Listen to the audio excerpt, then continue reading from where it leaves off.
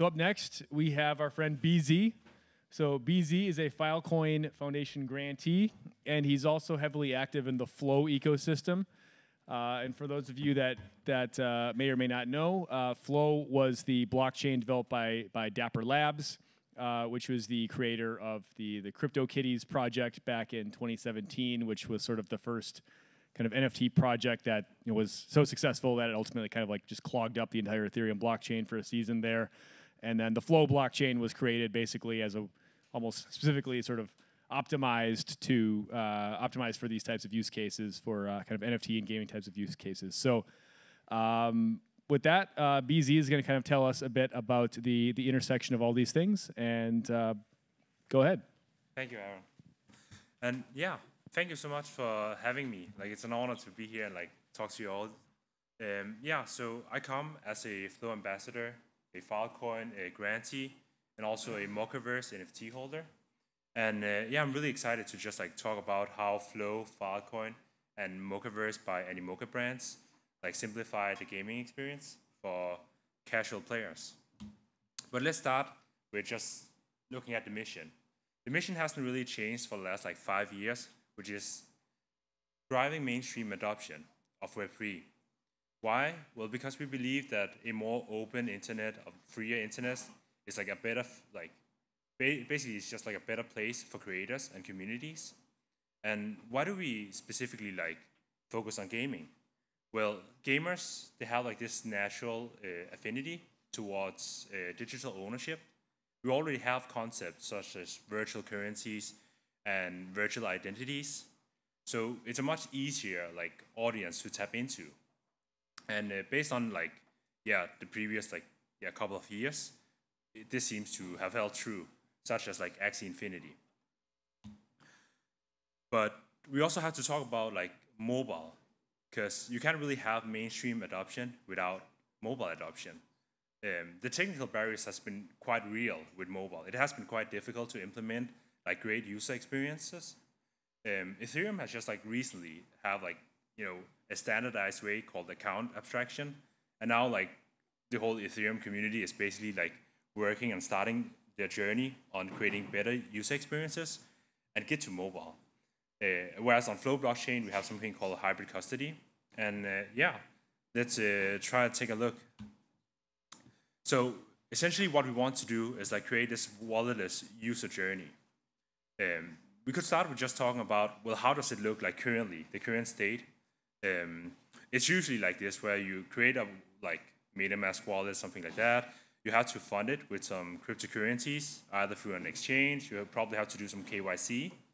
And then you're able to actually purchase like something like NFTs, and you have to connect your wallet on different marketplaces, and then you get to like trade them. So the walletless onboarding experience is different, right? What we want to try to do there is like making it as natural and frictionless as possible for Web2 users as well. And what are they used to? They're just used to like signing up with a simple Google account, and immediately they should just be able to pay with credit card, like such as using Stripe, and then like buy NFTs with it, without having to hold any cryptocurrencies themselves. And like the user experience just has to like feel seamless. So how could we do that? Well, we do it like with the walletless onboarding by basically having the backend signing transactions on the user's behalf. That way, the user doesn't really have to know anything about the blockchain or transactions. And then, like when the user is ready, well, they can choose to have a self-custodial wallet connected to their current account, and that way they can get like the full promises of Web3, which is like true ownership, like being able to move your assets around as you want, like just doing whatever you want with your assets, whether it's trading or whether it's just, holding. And yeah, that suddenly allows you to like have this kind of like easy onboarding. So by looking at a case study, we have something like Wonder Arena. It's a hackathon submission that me and my team built. It's a mobile auto battler on-chain game where essentially we have, well, we can start just talking about like why did we do this on-chain. So the reason we did it on-chain was because we really truly want to like like we truly believe in the promises and benefits of composability, meaning like building on top of other games. So that's one thing. By having all our game logic on chain, it allows anyone to just like build like freely on top of our game and create their own experiences. We have like this whole this whole opportunity with a creator economy. We have a bunch of modders who essentially want to like just create their own experiences of their favorite games. But currently in Web 2, the incentives don't really like align because the game studios don't get like a penny out of like the value from there, and they just like subtract some of the users. Whereas in Web 3, we actually have solution that can like align all incentives. So that's something that really excited us and why we wanted to build on-chain games. Another thing is just, if you look at like the iceberg of adding multiplayer, there's a lot of like complexity involved. But the blockchain, since it's so open, it just makes it much easier to build on-chain games and like add multiplayer as like a default. But not only on-chain gaming is what excited us. Like we also implemented the walletless onboarding experience, which it essentially made it possible for us to not only have it fully on-chain, but also make it feel as a normal Web 2 game that could actually just be enjoyed without knowing that you're actually using blockchain technology.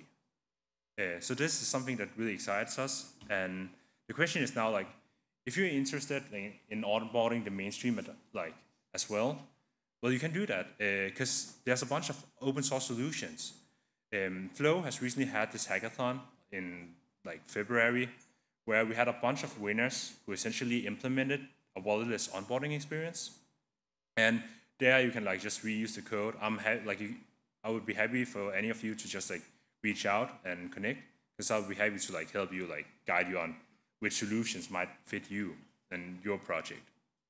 And besides that Flow hackathon, so in February the prize pool was $500,000, and we had like great submissions and many great winners. And yeah, there's an upcoming one that's going to happen in May. So if you're interested, just feel free to connect, and I'll be happy to help you get started on how you can actually create a game plan and participate in the hackathon, and hopefully with really great results. Now another thing that excites me personally a lot is the Filecoin virtual machine. Like it's something that has just recently launched on mainnet, and what it essentially allows us, like one thing is something like cross-chain. Why do we want cross-chain bridges and assets? Well, that's because, let's say that we know right now that around 90% of all the value, the trading volume, happens and accrues on Ethereum.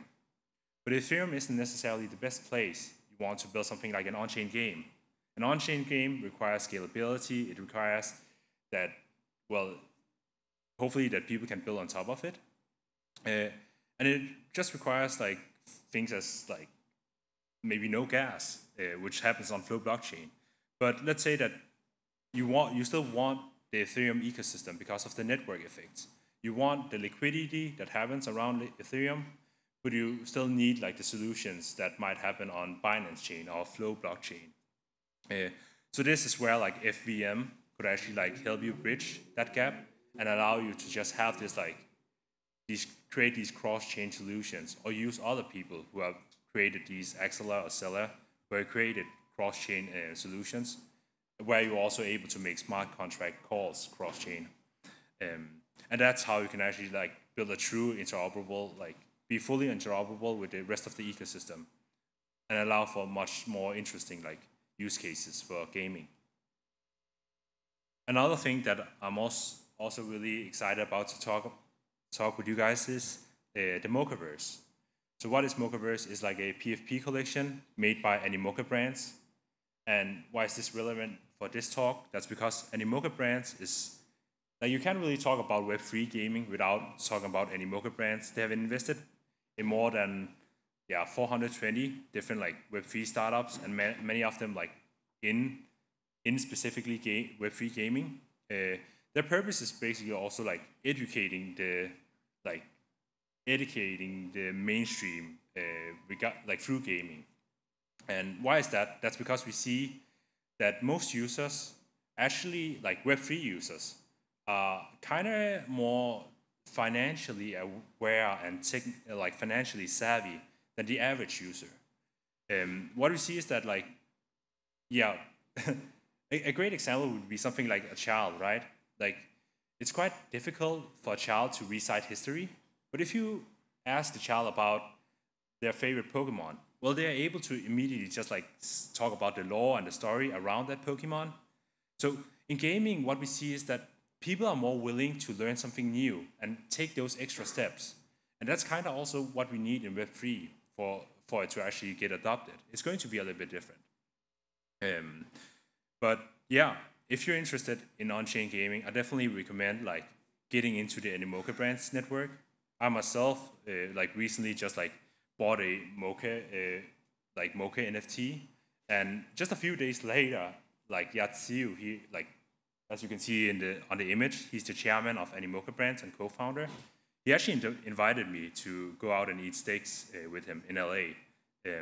So that was really interesting, and not because of the steaks, but just because like all that knowledge he has actually accumulated like in the space, and something that sometimes would surprise you about how different the Web3 like users are contra like versus Web2 users. It's very different.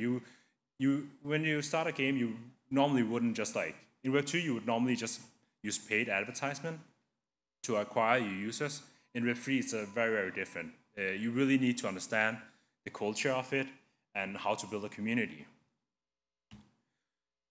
So besides that, today, like at around 7, if any of you guys are interested, like I'll also be hosting like a demo workshop where you can try out like some of the walletless onboarding and hybrid custody solutions that we have, and also like get to know more about like how to build your own solution or maybe reuse others who have created it as a service. And yeah, just like hopefully you'll join the next couple of days, just build cool stuff at Filecoin network base. So they have like a nice co-working space, and I'll be happy to like help out anyone who's interested. And in regards to like networking event, I've also made like a Google form for people who specifically want to do networking and specifically want to meet like certain people in certain like industries or companies. So just on my Twitter account, you can like basically find my pinned tweet where you can like fill out that Google form, and I'll be happy to like help like connecting you with people. And as the last thing, I also have some colleagues who like hand out like some papers of this. But I would like to like give you guys like an attendance NFT, or called Float. It's something where we can like prove on chain that you have attended this event today. And thank you all for your time. I hope we will connect. What's that? I didn't know about this web security project. Yeah, so hello? Oh yeah. Yeah, I didn't expect to be able to just show this to everyone like at once. How's it going? But I guess that also makes it much easier. So just to show like the walletless onboarding experience for those who are interested. So the first one is just like how it could work in an application. So let's try and see if I can probably do something like this. Let's say you want to interact with any website. You go into like the login screen like this. You sign in with like a social account.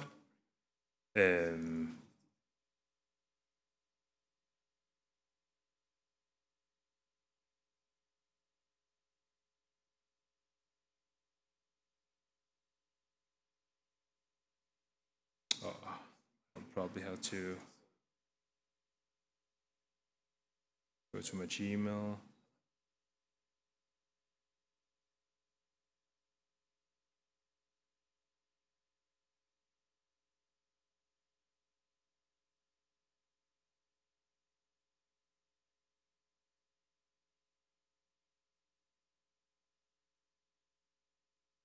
Awesome. So now I'm essentially just logged in as a normal user would, right? And I basically just registered in that way.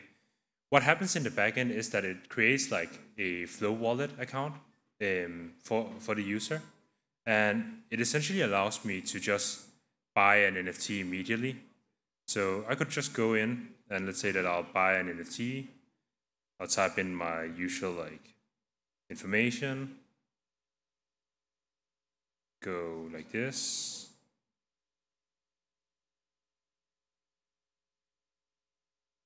Something like this.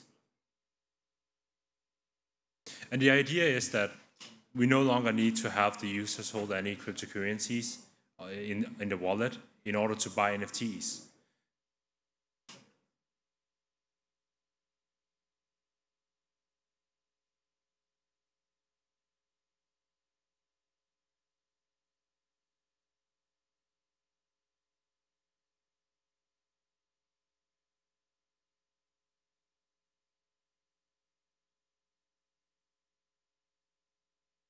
Yeah, so now everything is set up, and it essentially just allows us to, let's say that this is like a rock, paper, scissors game. So essentially when I like just pick rock, the backend just signs the transaction on the user's behalf, and everything happens on chain with this game.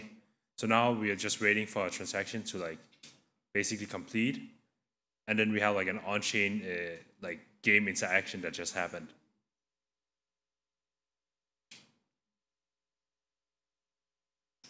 And yeah, there we go. So the transaction sealed, and what happened was that, well, both players ended up picking rock.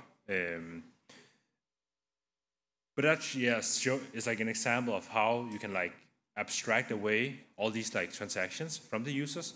Of course, with like greater user experiences, like you could have something else than just like loading. But you just have to imagine like like when people play games, they probably don't want to think about gas fees. They don't want to think about transactions. So you want to create this like a more seamless experience where you can abstract away like the blockchain technology and just focus on the experience.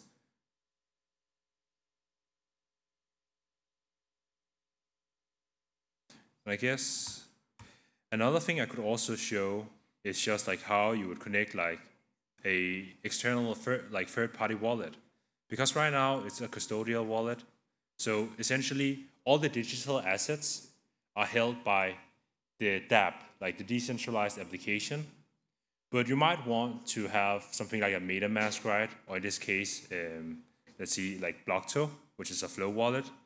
It's a way that you can hold your own asset, so you can sell it in a marketplace or like move it out from the game. And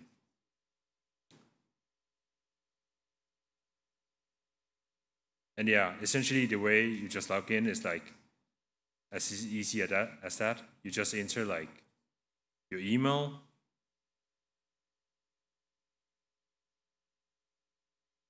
Let's see.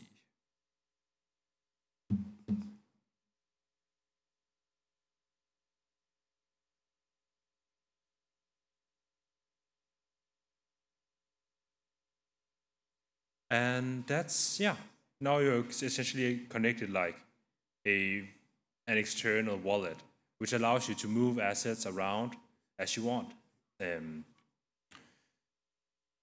So if anyone has questions, just like raise your hands, because then I can like dig into like go into more details around it. Another thing is that it was very interesting what Leon was like showing regarding like just having, I've never seen that actually, like a game launcher, right? Where you would just like launch up like the MetaMask transaction like that. What we did with Wonder Arena, the case study I was talking about, was that we essentially built something slightly different. And yeah, I'm interested in like, yeah, showing that.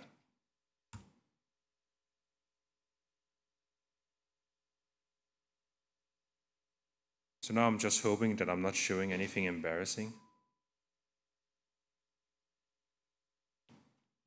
when I connect my phone. Oh, that got some people's attention.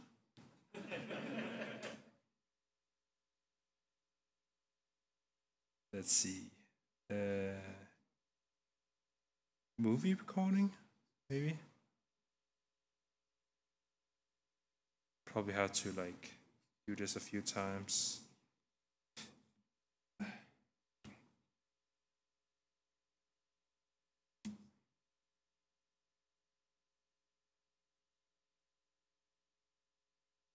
Does it show?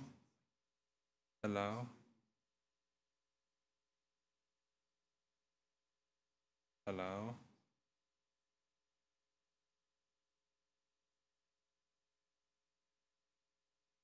Oh. Well, let's try again then. Let's see. No. Don't quit.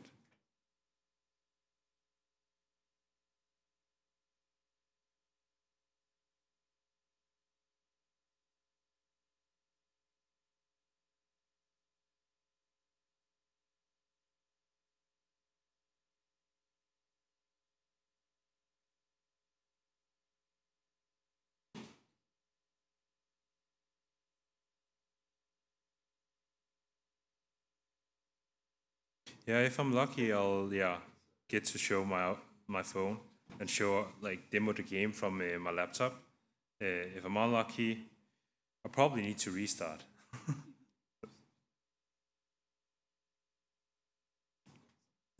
But are anyone here, like I'm just curious, like are anyone besides myself like building games right now, like on-chain games? No one? Oh, you guys are doing. What are you building, if I may ask? A car racing game. Oh, damn. How big is your team? 200 people. Oh, what's it called again? Oh, sorry, I can't hear from here.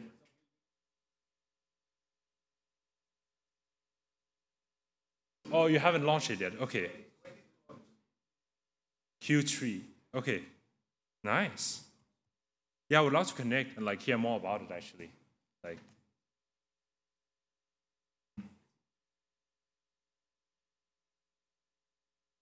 let's see if I can make this work now. First I connect.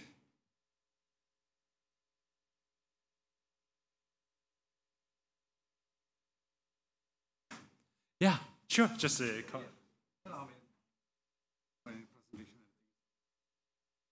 you have a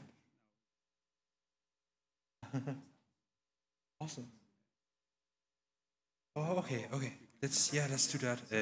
Can you add me on Twitter? Because I usually use Twitter mostly. So my handle. Game has like 13 million downloads in Web 2. 13 million downloads in Web 2.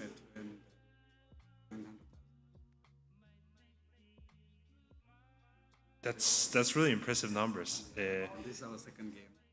Okay. And you're already going to launch in Q3, like this year? Yeah, the first one we have launched was first to play in a cricket game. Yeah. This is okay, that's what we are here for. Awesome. That's really interesting. I'm looking forward to like connect. I'll show you Yeah. How long will you be staying? Saturday.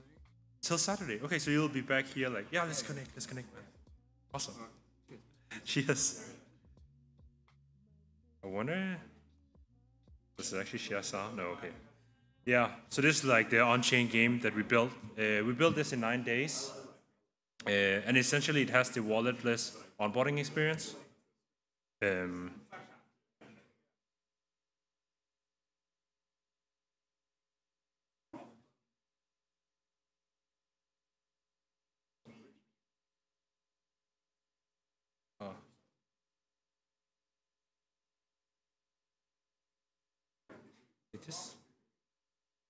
Oh, nothing is showing. Okay.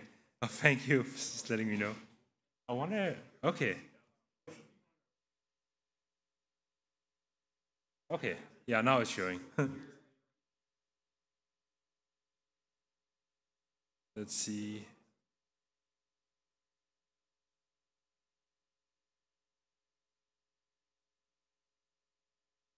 I might not have Wi-Fi.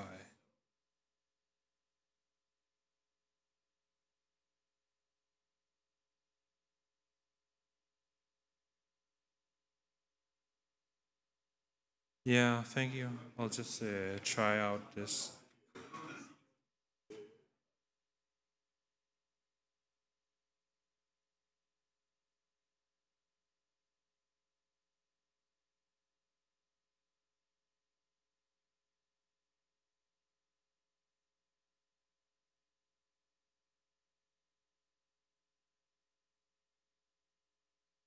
That's interesting.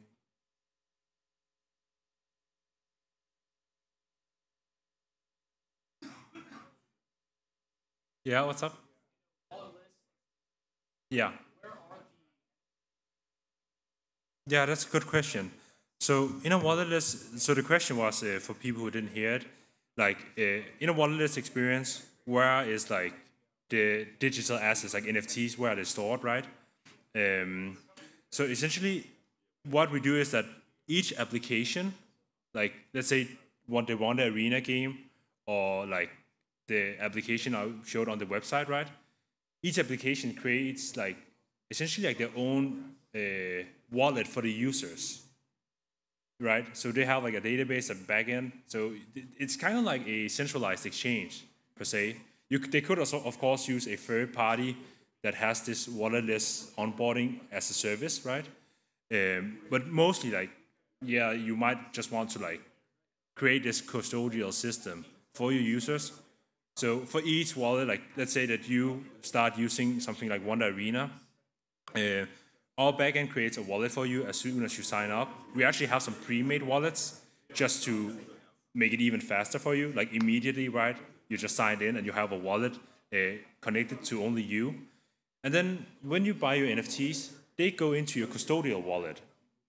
And as soon as you want to like have free like self-custody over them, you can just interact with them inside the dApp, right? Play the game as you want. But let's say you want to get it out to marketplaces, right? Well, then you need to connect it with just any external like self-custody wallet, and there's like plenty of them. And hopefully in the future also MetaMask. But then you connect it on Flow, like a block wallet, and you can that wallet you just connected with becomes the parent over the custodial wallet, which allows you to transfer back and forth between those. So that's what like is.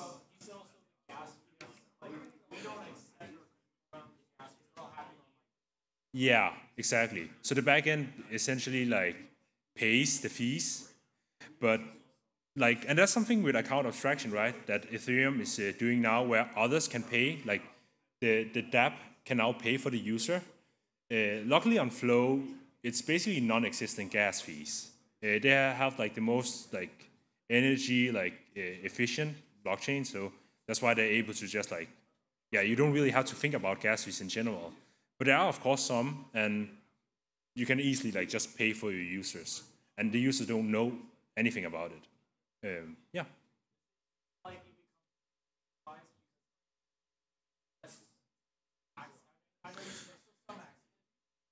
It is indeed like, as long as you have a custodial account, it is a centralized solution. Like a centralized solution that we will have to live with probably for quite some time, because we're going to see like the most used applications are probably going to be some kind of hybrid form. And the reason is that, well, you do want to be on App Store, right? You have to, that's in itself like a centralized thing, where we need access to like the mainstream. So regardless, we are going to like go through that, right? That's kind of centralization. But at least with the hybrid, that's why like Flow really cared about creating the hybrid custody solution, like giving the users like the ability to just like, have actual control over the custodial accounts, so you actually can like be decentralized, right?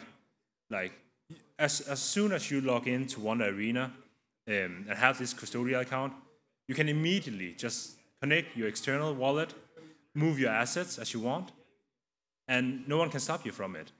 And that's decentralization. Thank you. So for some reason, it was working for like 1 hour ago. I don't know what happened to our backend. Maybe like our backend went down after I played some games. But yeah, so I can't show like the game now. But yeah, I hope if anyone has questions, just like reach out to me on Twitter. There's like these papers around where you can find like these QR codes. You can also get like the attendance NFTs on the QR codes. And just feel free to reach out with any questions. If you're building something, I'm really interested in like hearing like what ideas you have or how far you are in the like process. And thank you for your time.